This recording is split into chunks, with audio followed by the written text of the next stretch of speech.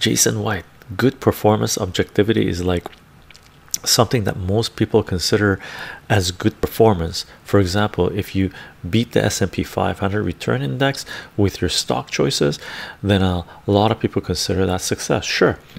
Would you say in cryptos that you need to beat the performance of Bitcoin to be considered a good investor in the crypto world, or in the crypto world?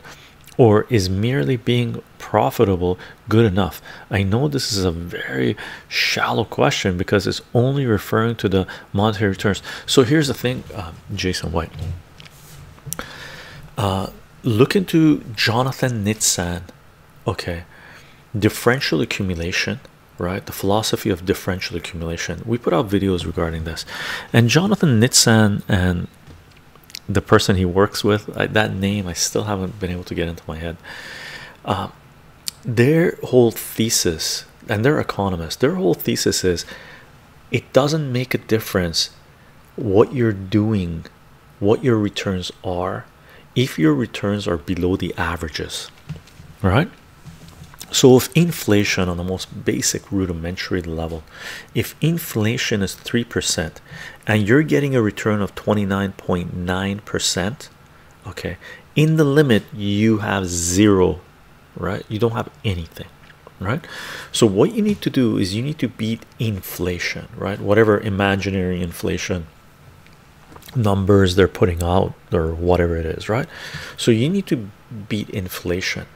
But Jonathan Nitzan took that a little further. Jonathan Nitzan et al. Okay, the rest of the gang involved with that, they took that further and said it's not enough just to beat inflation, you have to beat the averages, right? So if the average return in, let's say, Wall Street is 5%, and you're playing that game, you're only invested in Wall Street, and you're making 4.5%, right? Then you're losing, because in the limit you lose everything on the Wall Street game, right? Now, a lot of people think diversifying means diversifying within a certain field. So when you talk to people who have investments, they say, you ask them, oh, you know, and I've done this because I was in it for a bit, right? Not officially, unofficially, right? And they say, oh yeah, we're diversified, we own mining stocks, we own food stocks, we earn retailers, we own tech company stocks, and they call that diversified, right? That's what they'll sell you at a bank, right? You need to diversify your portfolio, right? But one thing if you pay attention, you realize is they're all stocks. This stock, this stock, this stock, this stock, this stock, this stock. Even though they're different fields, they're all stocks. So they're all dependent on the stock market having some kind of returns in a normal situation, which it would have. But right now, the stock market is bubble territory to a certain degree, right? So if you're diversifying, why in the world would you just diversify within a certain field, right? So you're asking me, you want to know what good returns are just in the crypto world, right? Well, you have to take a look at, there's 2,000 plus cryptos out there. Take the average of the cryptos, figure out what the average return has been in the last 6 months, whatever period you're looking for, and measure yourself according to that. But you would be a fool to have 100% of your investment just in the crypto market, just like you would be a fool to have 100% of your investment in the stock market in Wall Street, right? To me, diversifying doesn't mean investing in different baskets of the same system, right? You need to diversify into different systems, right? That makes you anti-fragile. So if you've had here, let me tell you why that is, right? For the longest time, the game in town was Wall Street, right? Invest in Wall Street. If you did 5% return, and by the way, over an extended period of time, if you got 5% return per year on Wall Street, you were doing fantastic. If you got 7%, you're doing phenomenal, right?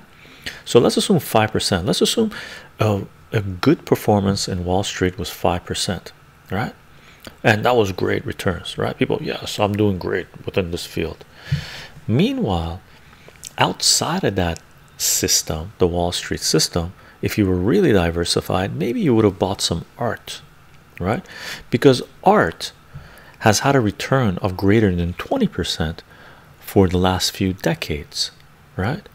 So for those in the art investment business, those fools that have their money in Wall Street and getting a return of 5% per year are exactly that. They're fools.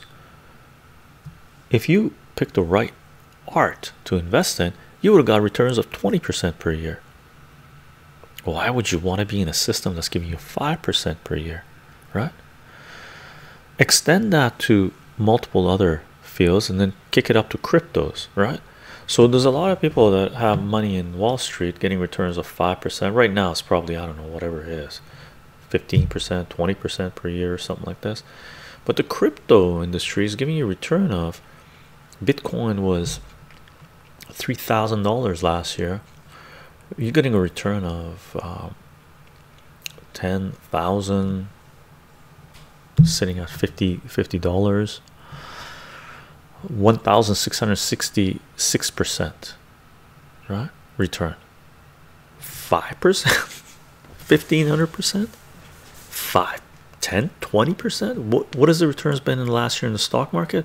Oh, it's gone up 100%, 100% on the Dow, let's say, right? It's not 100%, 75%, 80%. It went from 18,000 to 31,000, right? It has to reach 36 to make it 100% return in a year. Cryptos returned 16 times, right? So you want to measure your performance in the crypto sector relative to the others, or you want to measure it relative to anybody else? Your measure for your success should be not be relative to others, as long as I know we're talking about differential accumulation, right? But it really depends on the field you're in. And keep in mind, getting 10 times your return, 20 times your return in a year is not something you should be expecting on a yearly basis. If you are, you need to get out of that economic system, because you're talking about hyperinflation. If you're investing in a system that is profiting, trying to stay ahead of a hyperinflationary scenario, then you need to diversify into investments that are not subject to hyperinflation. Okay, there's so much at play, man.